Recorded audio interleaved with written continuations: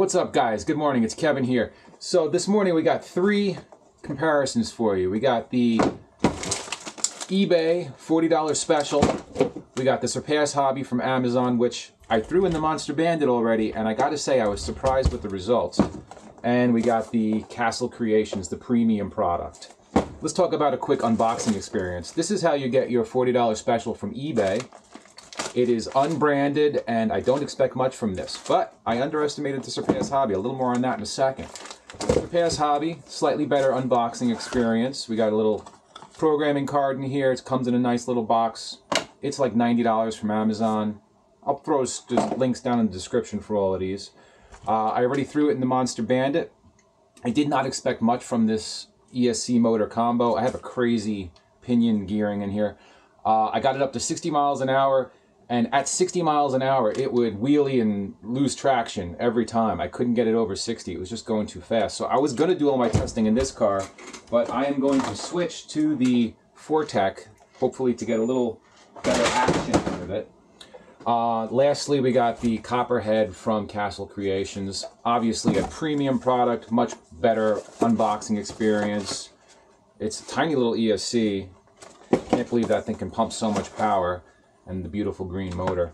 So let's get into this. The first thing I'm going to do is we're going to test the garbage $40 eBay thing first and see how that does. Alright, didn't want to bore you guys with all of the build out, so this is what we got. We got this tiny little ESC in here. It's got a nice little fan.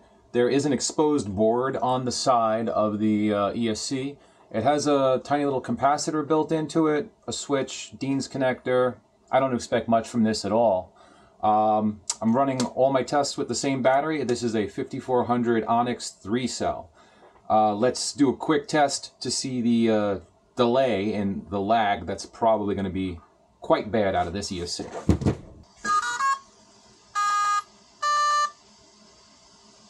It's sung its song. Let's see how bad this is. I'm experiencing this with you. Ready? Wow, that's horrifyingly bad. One more time. No responsiveness at all. That's exactly what I expected out of this. In case you're interested, we're running a 55-tooth spur gear and a 35-tooth pinion. Time to go do some speed runs. I got the GNS Performance Analyzer on here. Let's go. Okay, we're here at the spot. We got the Fortec set up with the cheap eBay ESC motor combo. We got the Power GNS Analyzer hooked up. It's set. We're set to go. It's tested. Let's see how bad this is. Quick burnout. I doubt it's going to do it. All right, top speed.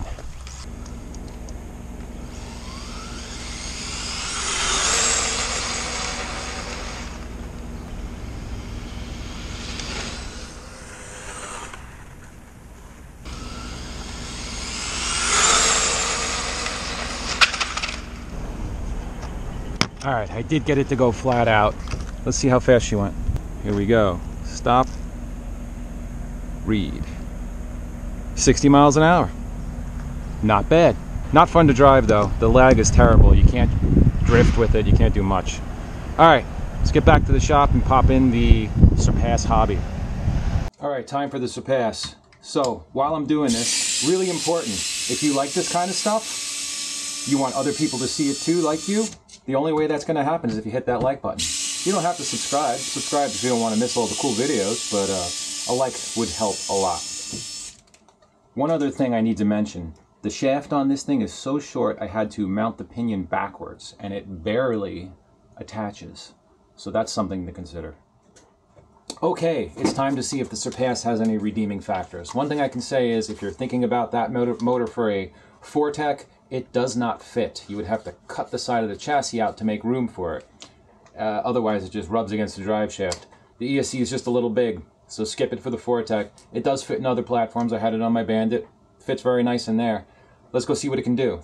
Before we run, let's do the lag test. I expect this to be a little better than the unbranded eBay one, but probably nothing like the Castle. Ready? Here we go. One more time. Alright, we're here at a new spot.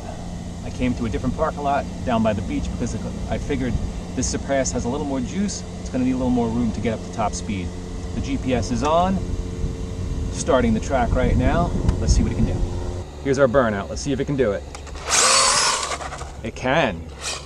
Far more juice than the unbranded eBay garbage. Let's go across the lot. See.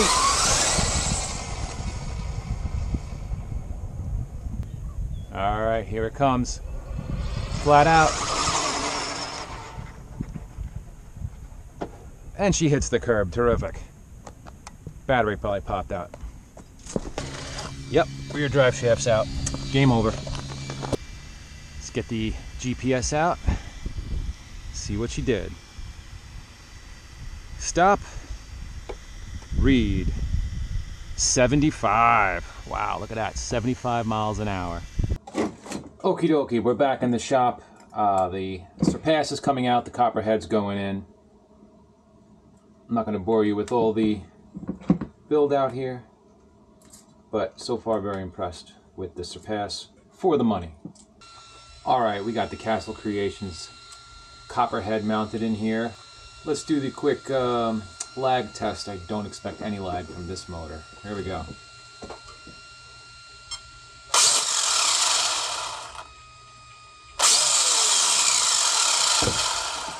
Zero lag, as expected from Castle Creations.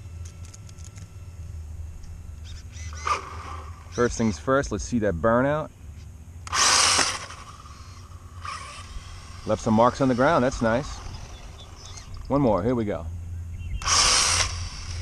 Definitely kicking up rocks.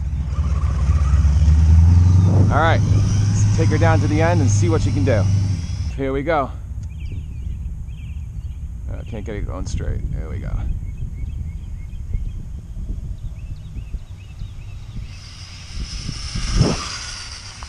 All right, that was, oh. Flat out. All right, let's check that speed. Here we go. Moment of truth. What was the top speed with the Copperhead? Stop. Read. 62. So the Surpass gave us 75. This one gave us 62. That may seem a little disappointing. A premium product only went 62 miles an hour. But the Copperhead has a trick up its sleeve. We were running on 3S. The Copperhead is the only combo out of this 3 that we've tested that can run 4S. So now it's time to crank it up. Everything's synced up, looking good. Starting track. We have a good test. Ah, let's see what it can do. Bring it down to the beginning of the track here. All right, here it goes.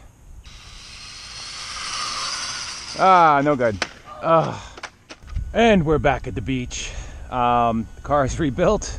Some new steering knuckles, new steering servo, new shafts, etc., etc. Anyhow, my GPS is also shot, so my cell phone is actually in this car to finally get the final speed here. Let's see what we can do. Here we go. A little burnout. All right, let's see if we can get the top speed. Flat out. Oh, here we go. Stop, stop, stop. Ooh. I'm getting sick of these speed runs. Well, let's see what we got. Besides grass sticking out of the body. Tape broke, as expected. There we go. Top speed, 78 miles an hour. Let's see if I can clean off that a little bit. 78. Honestly, I think we could get a little more out of her, but I don't have a lot of room or any more freaking time. So if you're at the video at this point, you've enjoyed what I've made, do me a favor. Leave a comment, leave a like. That really helps with the YouTube algorithm, and I would really appreciate it. Have a great day. Front drive shaft's out. Rear drive shafts are okay.